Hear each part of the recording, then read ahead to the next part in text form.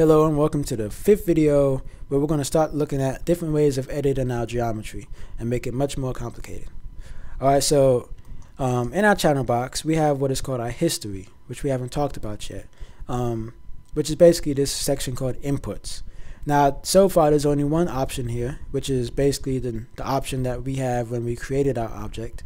So if we click on this, we could actually go back and we get some of the same options that we have as if we were creating the object for the first time. So we could actually increase the lines here. I'll type in 5 and I can see I've added more lines. Alright, so we're actually going to look into something called extrude. Extrude, you can find it under the polygon menu set. In the first video I talked about how Maya has so many different menus that you need to have different menu sets. So if by default it's animation menu set. If I drop this down and go to polygons, I can see options now for working with polygons.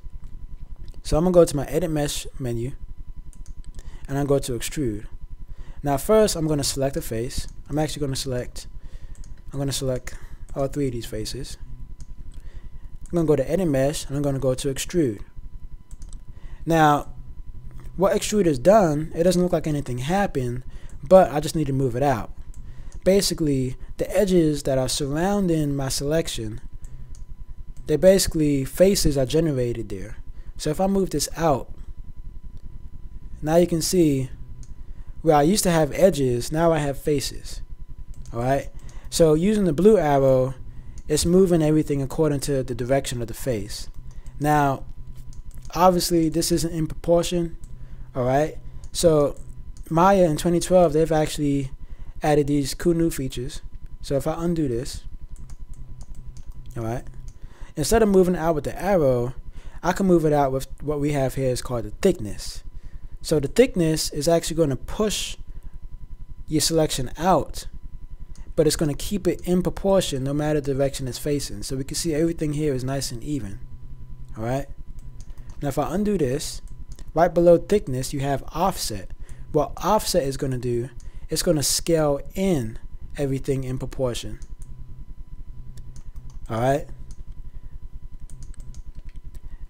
And what divisions would do is just increase the amount of lines that exist in between your extrude. Alright, so I'm going to undo that. I'm going to pull this out with thickness. Alright, these same 3 options you can find if you look over to the channel box, drop down this menu here. You can see your divisions, you can see your thickness, you can also see your offset. You also see this option for keep faces together. By default it's on. I'm going to type off. When I type off, you can see all of a sudden now they're all separate. Alright, so, and I can still move them in the independent directions. So if I right click and go to object mode now, which is the regular mode, now I can see I have a new action in my history. And I can always click this action to jump back into it. Alright? So that's a very quick look at the extrude option. Next we're going to look over how to insert our own edge loops.